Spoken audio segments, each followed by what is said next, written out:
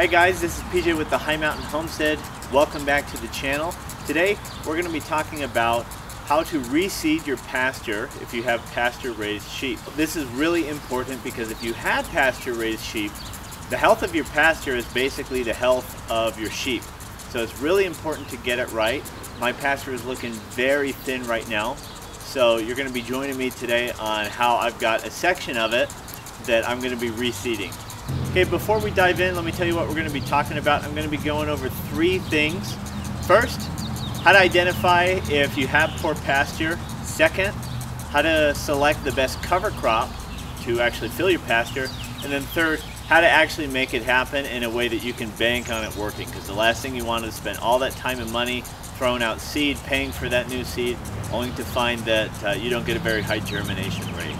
If you're new to the channel, welcome. Glad to have you along. We're the High Mountain Homestead. We care about better soil, better plants, and better animals. Let's get to it.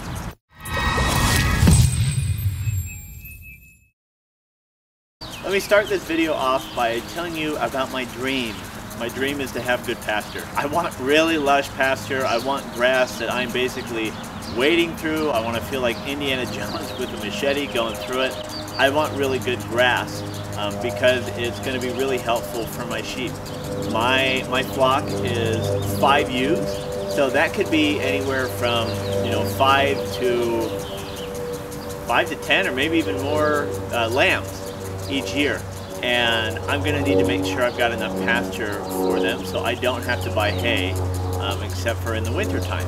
So it's really important to me to have good pasture, as I'm sure it's really important to you. Okay, real quick, I'm sure you know why good pasture is important. So aside from it being the nutrition that your sheep eat, it's also the waste management system for your sheep.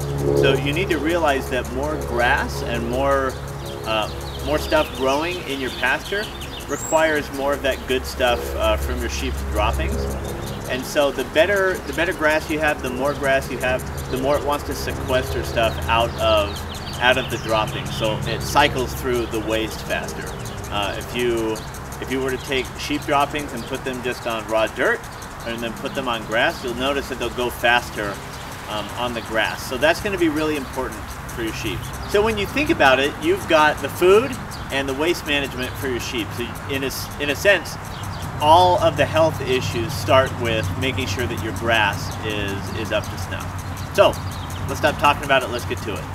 Okay, as promised, one of the things that I'm going to be talking about today is how to look at bad pasture, how to know what bad pasture is. For me, pasture is the food for your animals, and making sure that there's enough food to go around is always the main concern. So let me show you what you don't want. So take a look at what we've got here. I can see so much of the ground in between the grass. There's poop, we like that. And most of this is weeds too, look at this. Weeds alone are not a problem for me. Sheep will eat them. If all I've got is weeds, then it's going to be really hard for new grass and new seeds to grow. I want enough grass to where the grass is outshining the weeds. A good rule of thumb, if you can see this much dirt in between your grass and your grass is this small, it could be time to reseed. The other issue is that my sheep have been on this grass, so that's why it's so short. I don't have a problem with the height. I mean, the sheep have been on it. I'm really looking forward to really lush grass, and let me show you what I have in mind for that. So this is more what I'm talking about.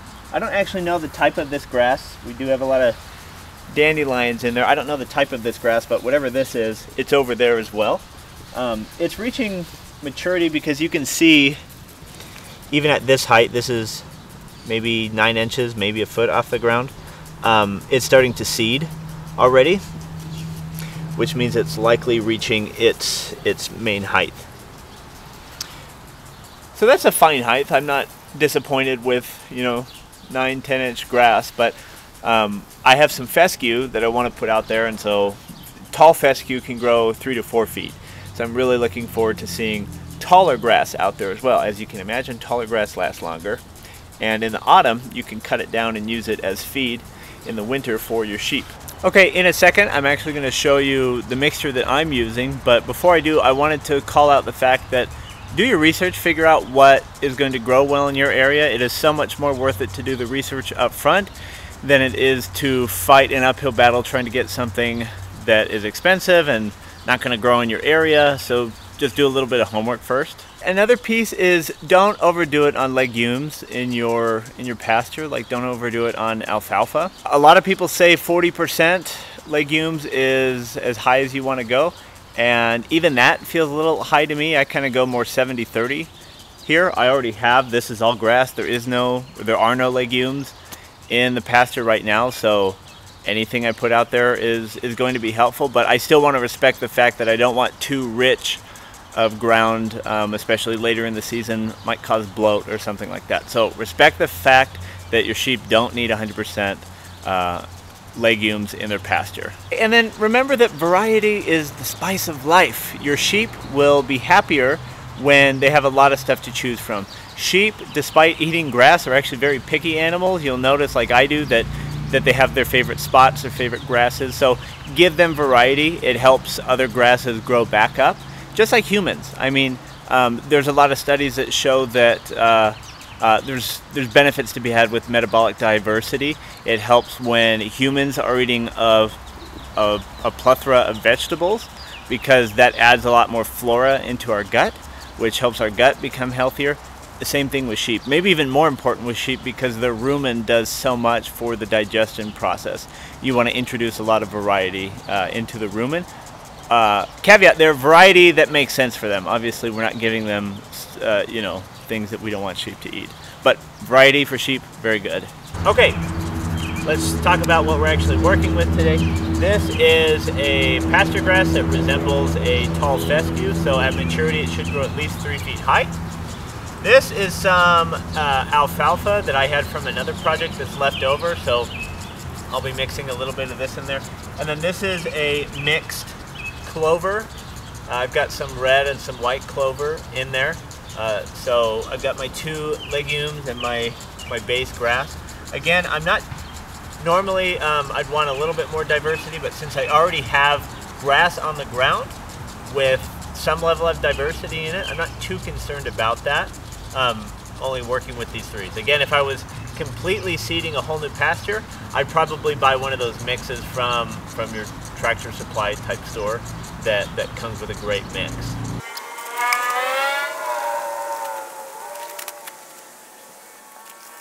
Okay, so it's not rocket science, guys. I've got my grass, my clover, my alfalfa in there. It feels like about a 60-40, maybe a 70-30 mixture of grass to legumes, which is great. Primarily, I just want better grass out here. Even if it was just 100% grass, it would be a lot better than the situation I have now.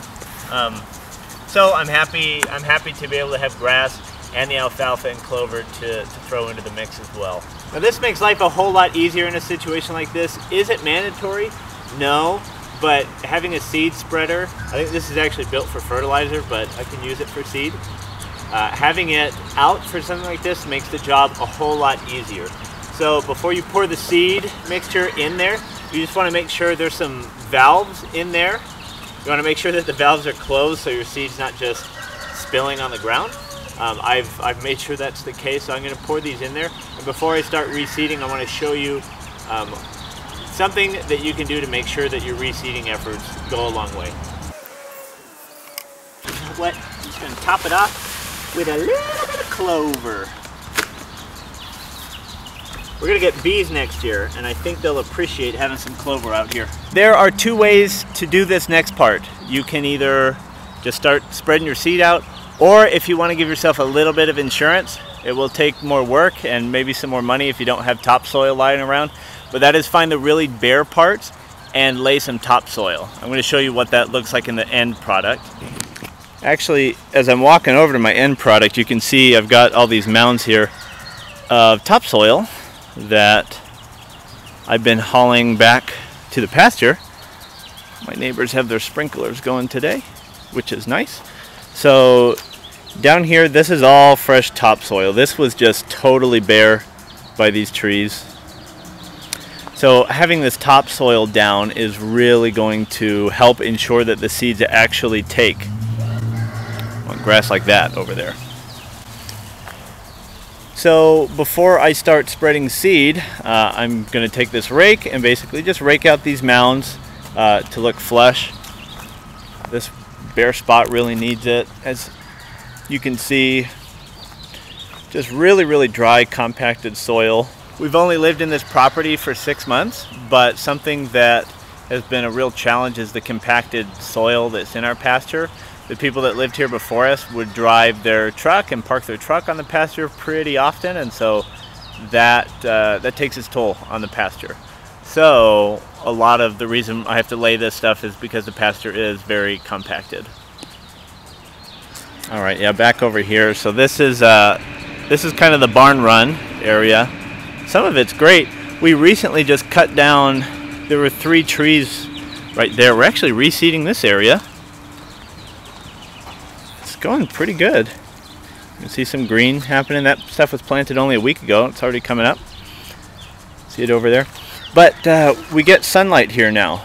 Not this time of day, but we get sunlight here, so I kind of want to spread some more soil and reseed back here as well. Alright, so I've got all these mounds of dirt back here. I'm going to just take the rake and start evening out and getting some fresher topsoil, so when I plant the seeds, there's actually a place for the seeds to fall.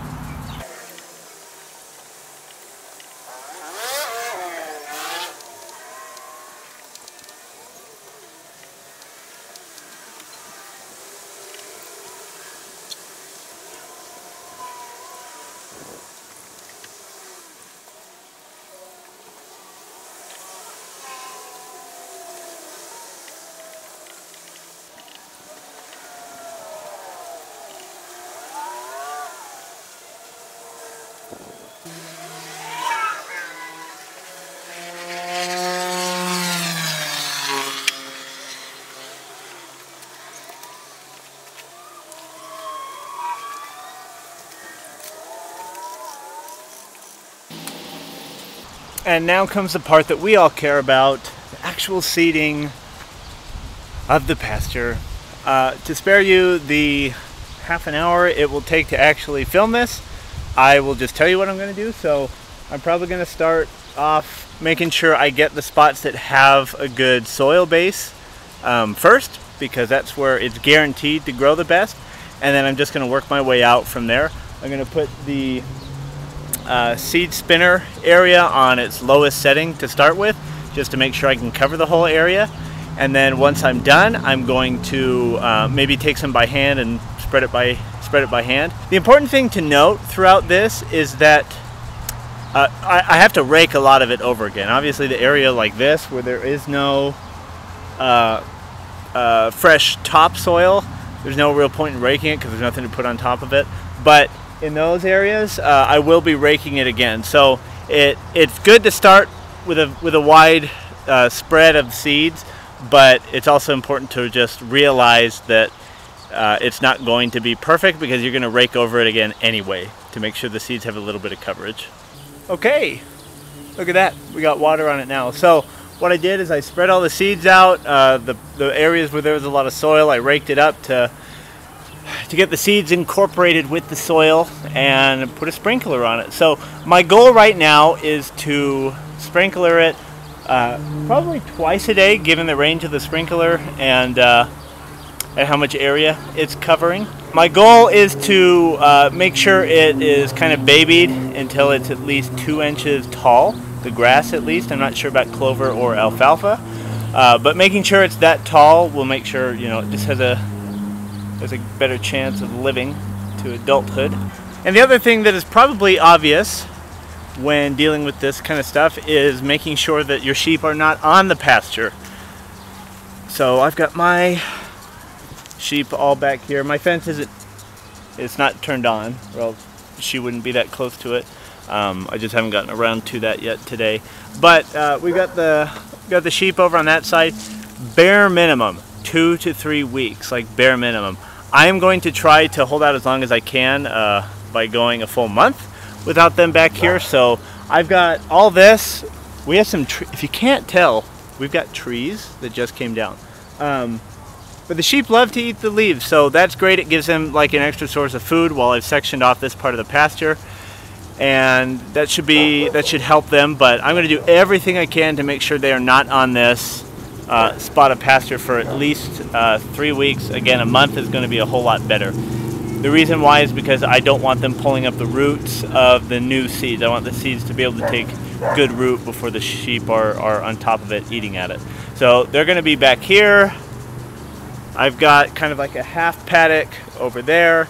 My front lawn about every 2 weeks is good enough to hold the sheep for about a week. So that'll be great. I can keep the sheep back here. And off of this grass, I've definitely got enough space for them besides where I've just seeded. All right, and that's it. Thank you for watching. I hope you took something away from this. If you know more about this than I do, which is most of you, I would bet, let me know what your tips are. What grasses do you like? What takes root really well? Where do you like to plant? What time of year do you like to plant? Do you have any tips on irrigation and water during that time? Let me know. Those are the kind of things that I'm really interested in, so I can implement it here. Again, thank you for watching. If you're new to this channel, if this stuff seems up your alley, please subscribe. We drop videos at least once a week on this channel, and I would love to see more of you. Until next time, I'm PJ with the High Mountain Homestead. I'll see you on the next video.